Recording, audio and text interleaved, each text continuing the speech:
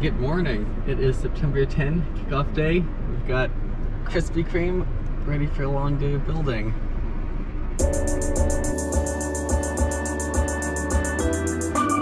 Good morning!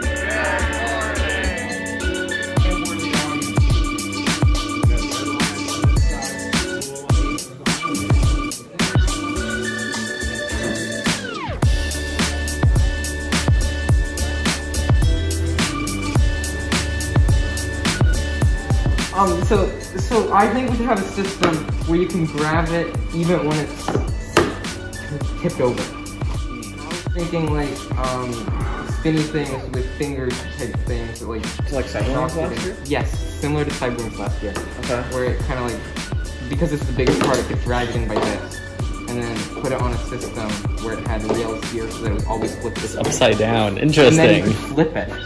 Or could you just put it upside down? You could, but then they stack like this. Right. So then you can't stack as many on short ones or something.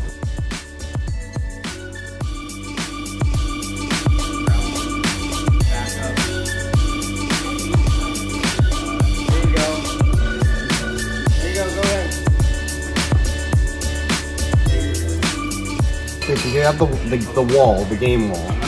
And you have, this is our zone. And you put it here. The robot doesn't have to have an active intake. It just has to have an intake that when you run up into the wall, it pushes it into here. Yeah. So the intake can be like this. The intake can be, the intake just has to be, when it hits the wall, the size of the object just has to be the max at the back.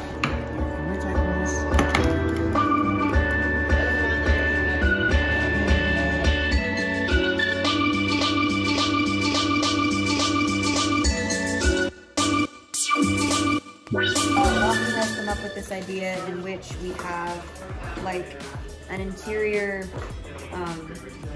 kind of A cam, basically. cam, like an oval that would spin, and then while spinning, this would expand and grab this cone. So like you'd insert this whole piece, and then it would, this piece over here would spin and it would expand, and then you'd be able to grab the cone.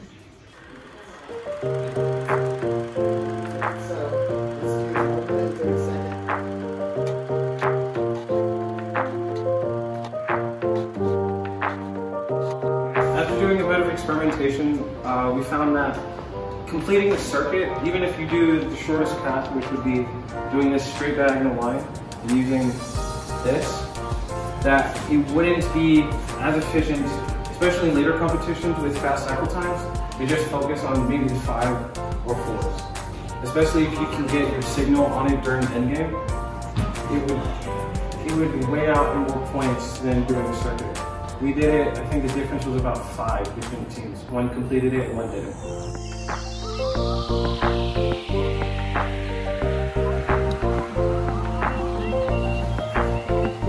Alright, so this is test 1 of the lift attached to the robot.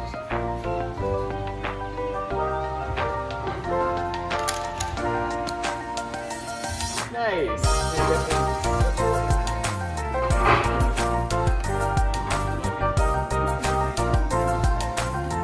Hey! Yeah! So it all works!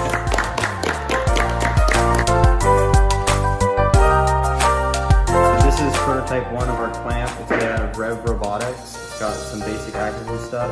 We held on by tape and some hot glue. It worked well, and then it was slipping, so we added some rubber bands to add some give and less slippage. It just runs a simple servo as clamps, and it would go up and down. And it's been both mounted this way and this way.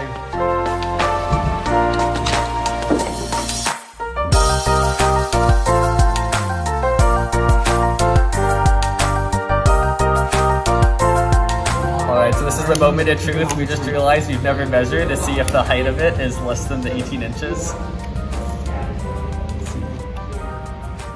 Oh, and we're good by like a quarter of an inch. Where's the bottom of the wheels? Oh. Aww.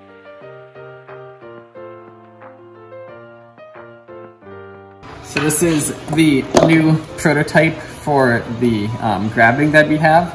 It's, like we said, a cam that's like such that as it rotates, this expands out. And as you can see, you can drop it in, it expands, and then it's a fair amount of force it can lift. And then when we press it again, it's able to retract and then it falls.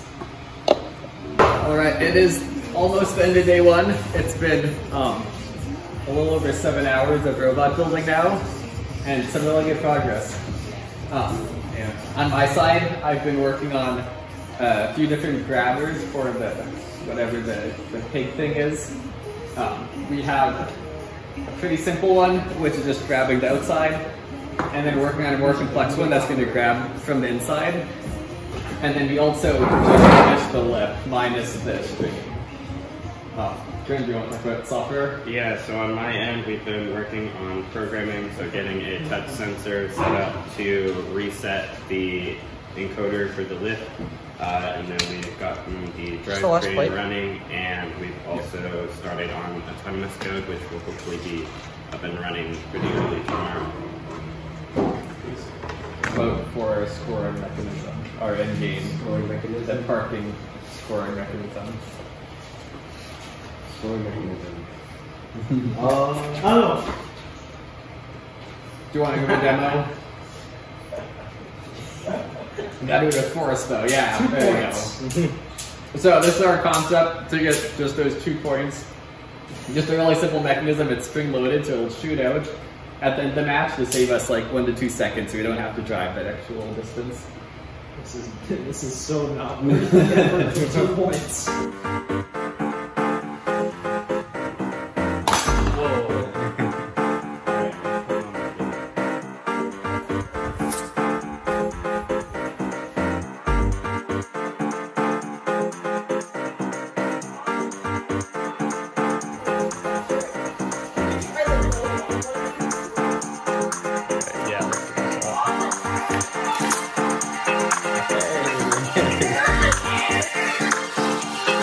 Let me show you something.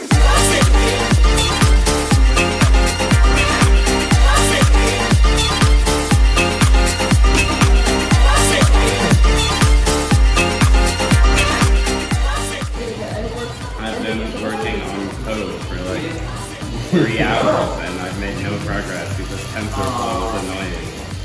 But it's computer vision, right? Yeah. We disassembled the lift to try this new idea with fans, which didn't work, so now we're having to reassemble the lift basically as it is. But at least now we have our new idea for the grabbing thing.